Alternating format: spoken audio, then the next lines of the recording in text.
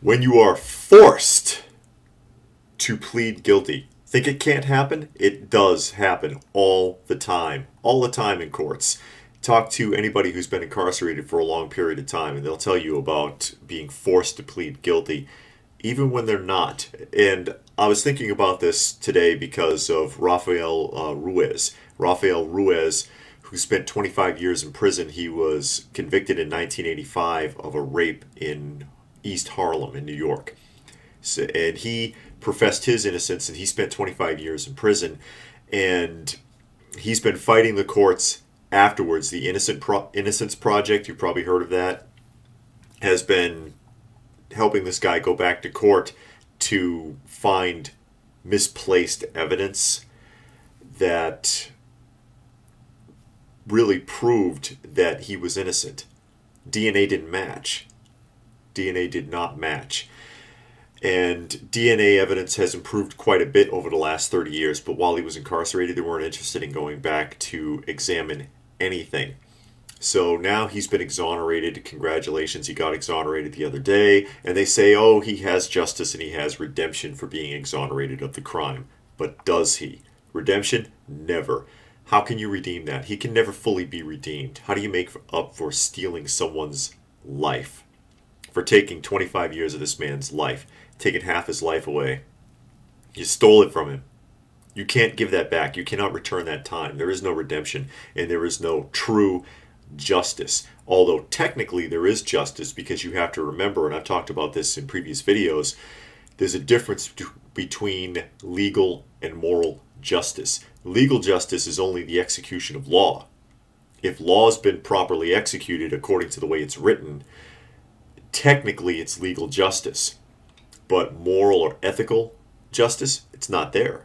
It's just not there. He can never have real justice because they can't give him back his 25 years or the last 10 years that he spent pining over this and fighting over this. They cannot return the life that they stole from this man or anyone else in these types of situations. Now, before I get further into this, is something I'm going to read from the news story to kind of drive the point that I'm talking about home here. Now, there's supposed to be a restitution program in the United States where you've been incarcerated for a long period of time. The state, and this is probably the reason why he's been fighting for exoneration, quite frankly, but the state is supposed to award you back $100,000 for every year that you've been incarcerated, if I remember how this goes correctly, which means the state of New York owes him $2.5 million. Good luck, Raphael, because you're going to have to fight for that too.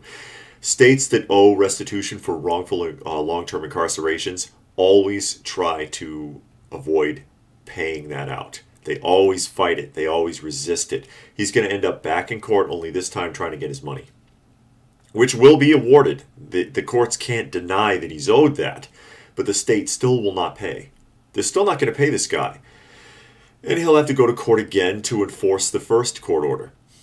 And that's how it works. It happens all the time. In liberal states like New York, New Jersey, Washington State, California, they're the worst for this kind of stuff.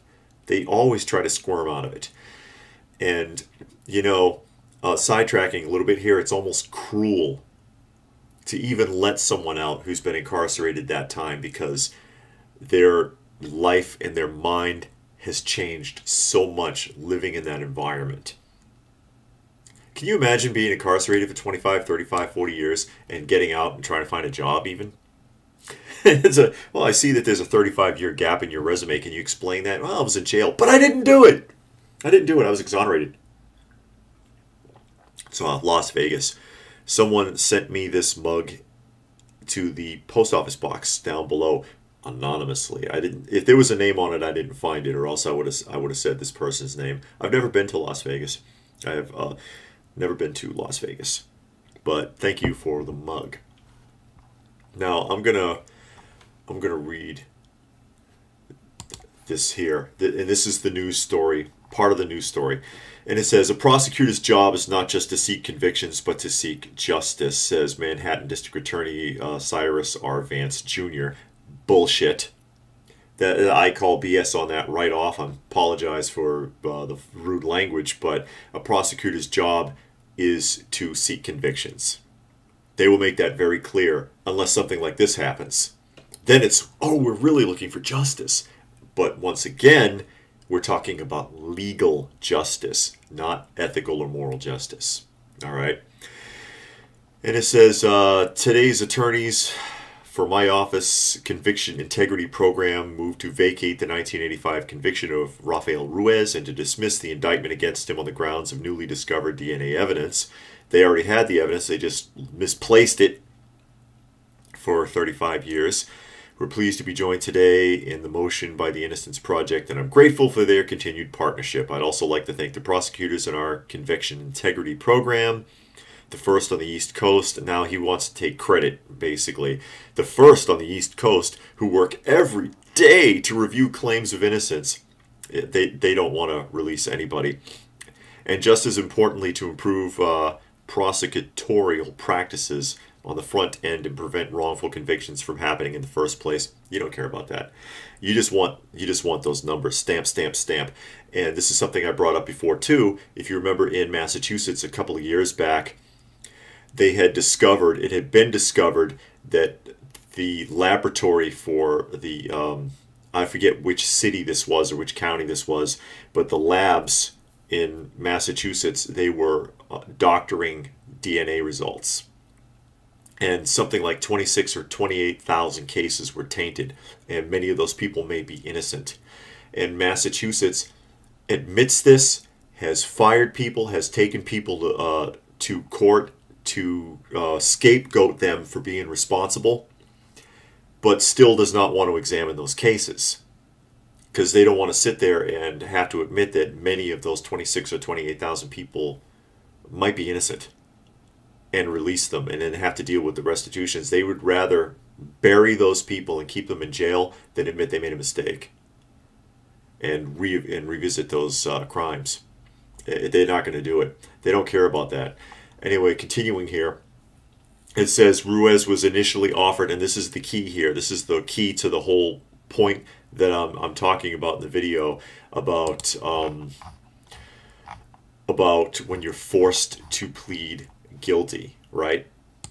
It says Ruiz was initially offered a plea deal of 1.5 to 3 years for this brutal crime.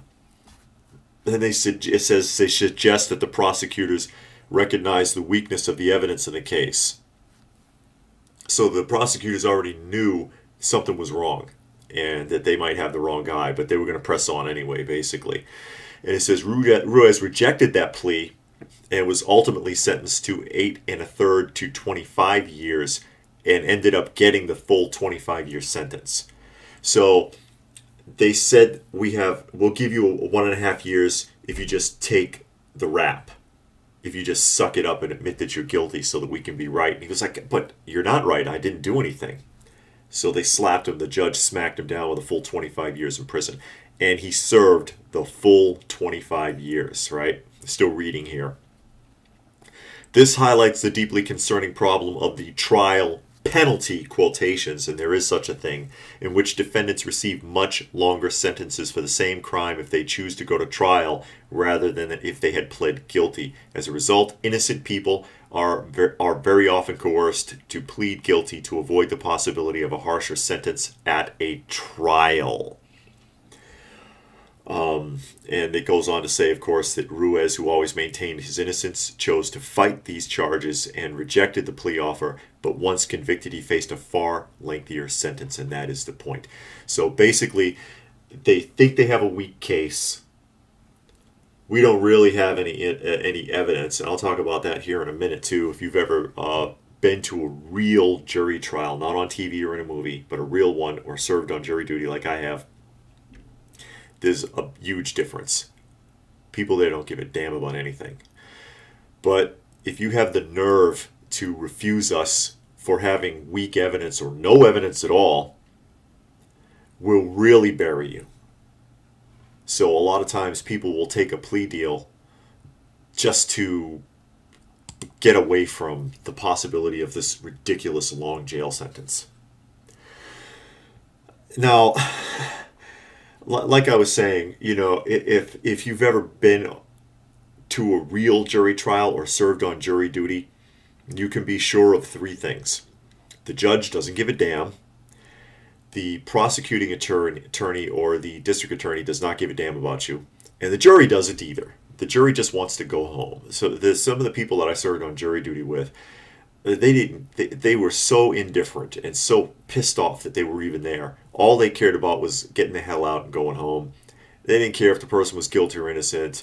And mostly swayed by emotional testimony. No logic whatsoever. Where's Mr. Spock when you need him? And they'll bury people or give people ridiculous long sentences for things that don't matter. And then things that do matter, sometimes they get stupid sentencing on. And I'm thinking back, this guy got 25 years on a rape charge. But there's another case, and I can't remember the details of it, but it was like, I think it was California in the 80s also. It was two kids, 15 years old, around about 15 years old or so, and they were setting fires. And they set fire to an apartment building, and this 8-year-old girl and her older brother and mother were killed. Now, the girl died on the scene, and the older brother and the mother died in the hospital like 2 weeks later from burn exposure. Basically, they suffered badly and died. And these two kids got caught and convicted and sentenced to basically 3 years in juvenile detention. Juvenile detention until they were 18 and then parole. So for arson and 3 counts of, I guess you could call it involuntary manslaughter, they got 3 years in juvie. This guy got 25 years. I don't know the ins and outs of that particular case, but that sounds way off to me. But people are wrongfully imprisoned all the time. And as I was also saying, once you've been incarcerated for a long period of time, it's almost pointless to let somebody go because they've become so adjusted to that particular life, they don't know what to do. And I'm thinking the reason I say this is because I knew a guy who had been incarcerated, I want to say about 22 to 24 years, he told me.